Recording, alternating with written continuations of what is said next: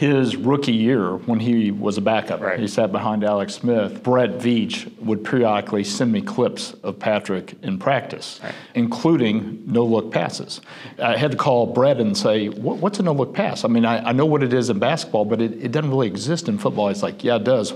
Watch the clip. And sure enough, in practice, he'd be looking this way and throwing that way. And of course, when he started playing the next season, that's exactly what we saw from him. I remember the beginning of that 2018 season.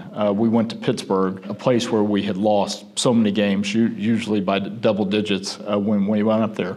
And Patrick goes up there and throws for 3 or 4 touchdowns. We absolutely light them up.